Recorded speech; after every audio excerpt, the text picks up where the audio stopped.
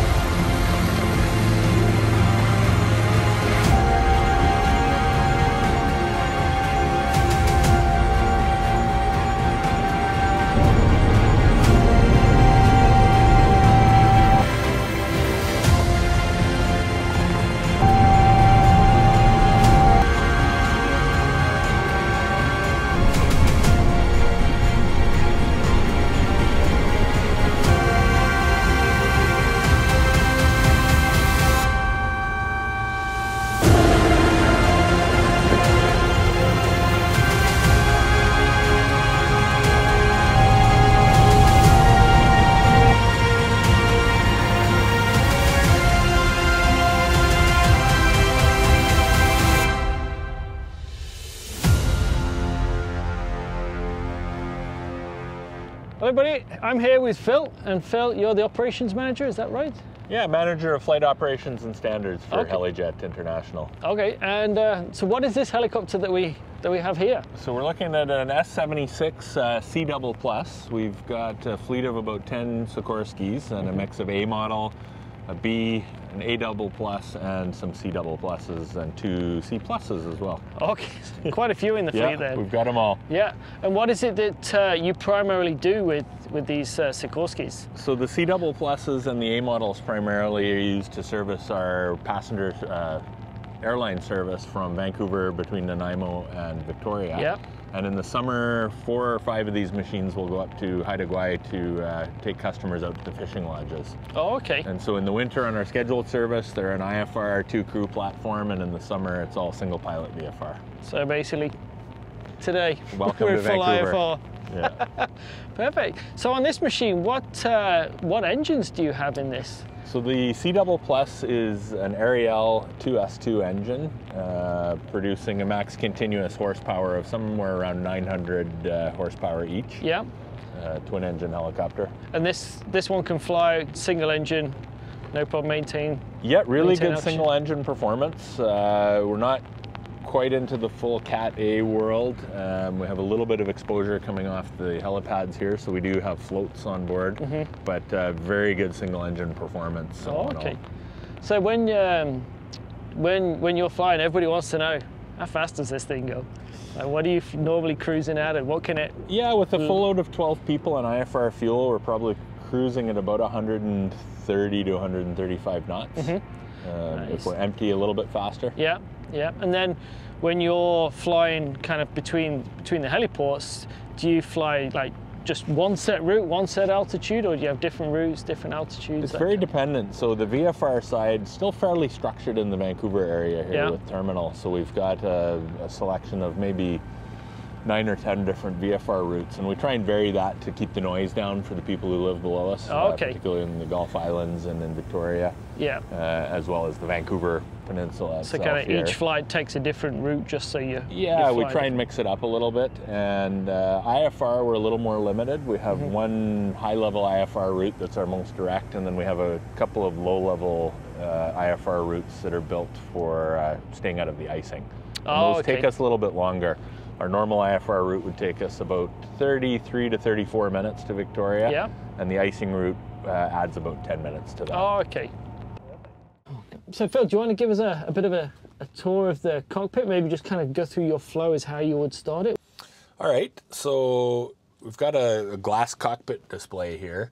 We've got switches on the overhead here, which give us our electrics, our heating systems, radios.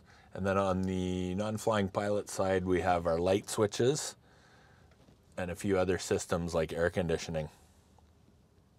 If I turn the battery back on here,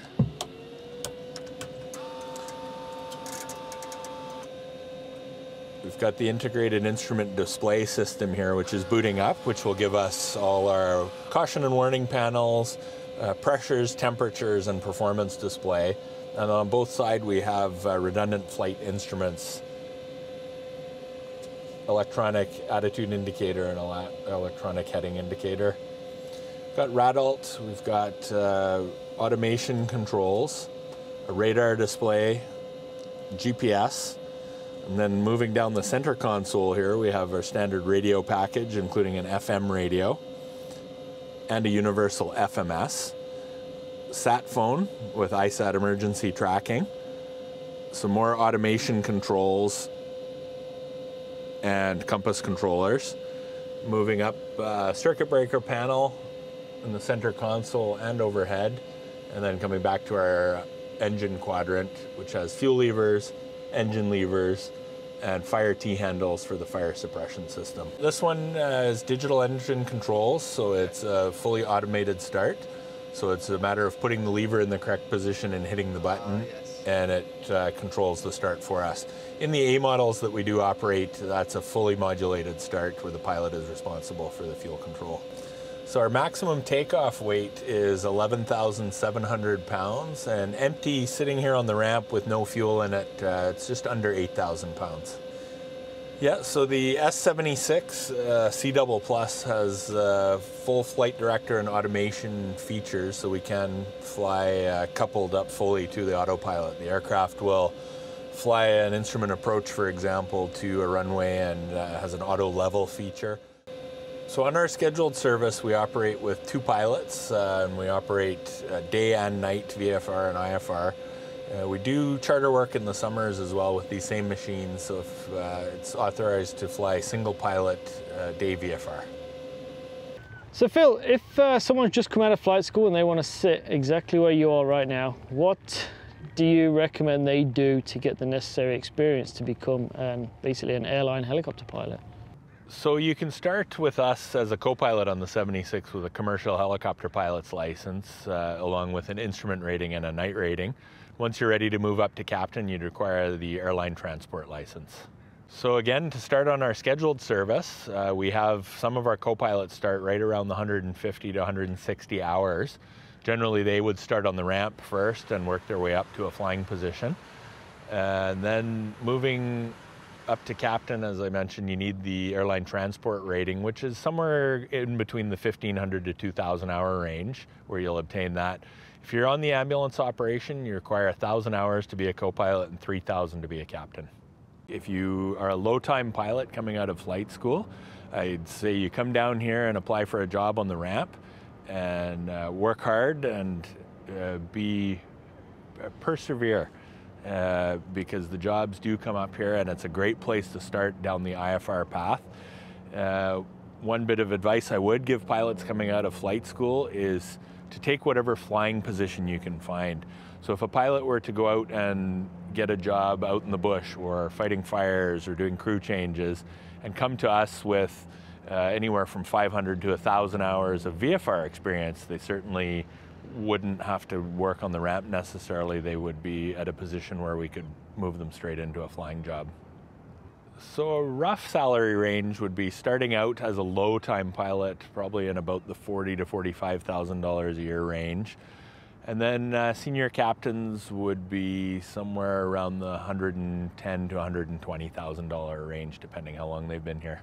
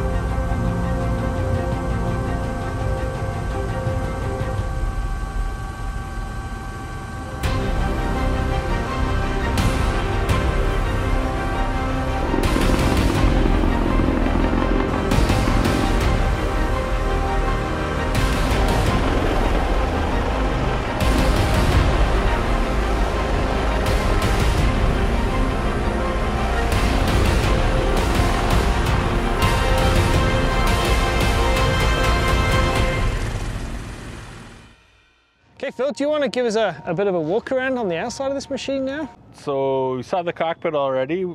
In the passenger configuration here, we've got room in the back for 12 passengers. So the front row access is through the front door. And then through the middle door here, we've got 2 more rows of seats. So what's that, we've got 12 passengers? 12 passengers and 2 pilots.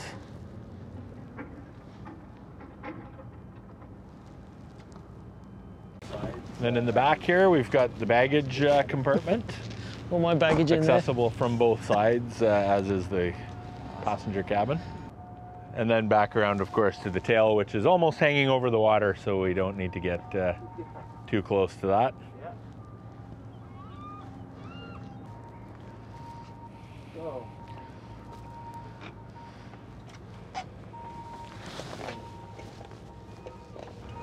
There we've got our 2 aerial engines, and that'll give you a little bit of a view into the intake with the barrier filter at the front of the engine. And then forward of that, we can just see the back end of the transmission. With the 76, it's a little hard to see the whole transmission unless the cowlings are off.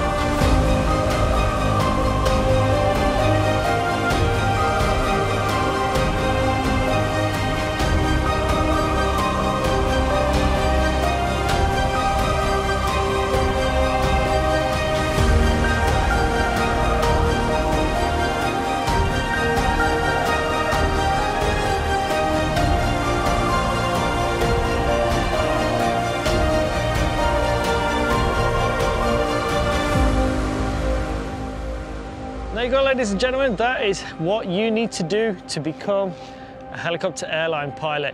If you're going to be thinking of taking flight school soon, head over to pilotteacher.com and check out over 100 different ways that you can save money on your flight training. So, I'll see you next time.